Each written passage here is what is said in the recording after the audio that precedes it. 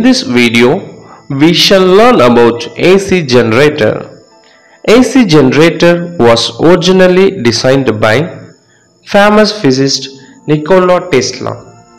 It is a device which provides electricity during the time of power cuts. Let us find out how this device works and produces electricity. An AC generator is a device which converts mechanical energy into electrical energy in the form of alternating current.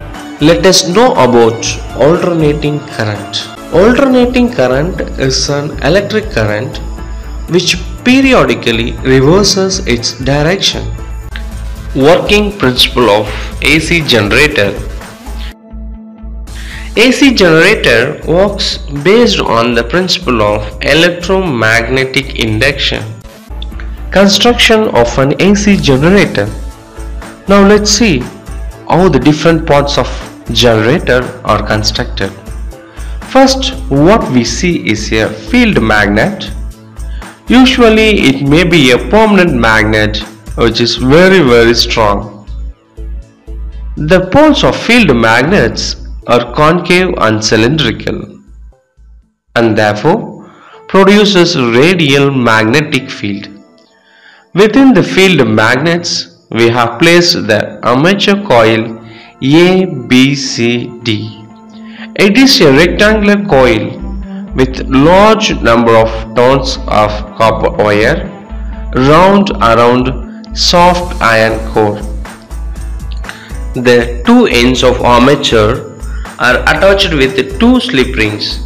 These rings rotate with the armature coil. The slip rings are made of metals and insulated from each other.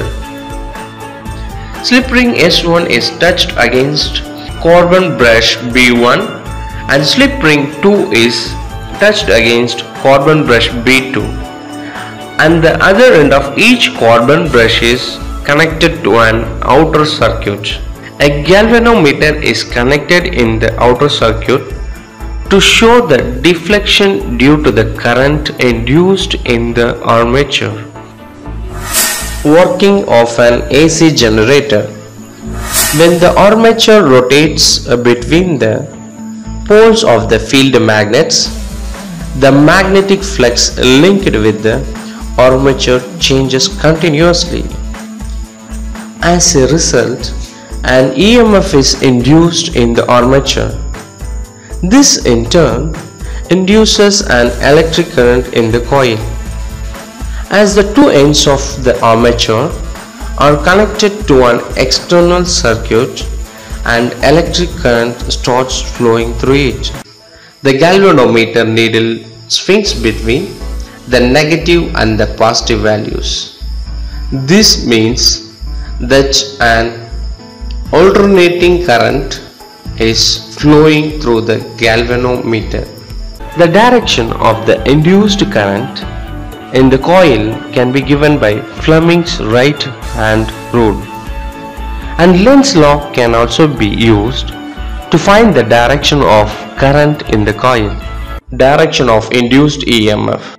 According to Fleming's right hand rule, as the armature undergoes a off-clockwise rotation, arm AB moves up while CD moves down. Current will flow in the direction of ABCD, that is from carbon brush B2 to B1 through the galvanometer.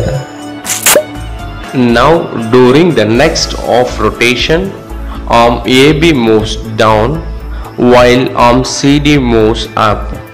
Again, by Fleming's right hand rule, current will flow in the direction of DCBA.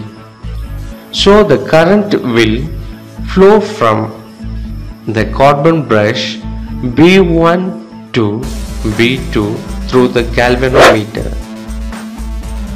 Thus, the induced current changes its direction for every off rotation.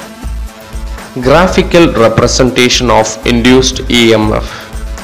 If we plot the graph between the induced EMF and time, we will observe that the induced EMF shows sinusoidal behavior.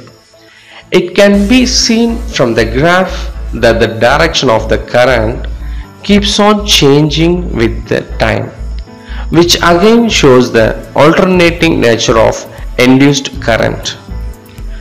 So, the magnitude of induced EMF is sinusoidal behavior. Let's review. AC generator is a device which converts mechanical energy into electrical energy. AC generator induces current in the form of alternating current.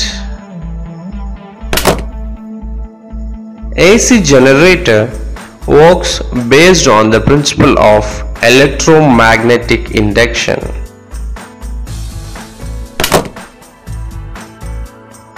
AC generator consists of field magnets, armature, slip rings and brushes. The graph drawn between the induced EMF generated by an AC generator and time results in the magnitude of the induced EMF is sinusoidal behavior.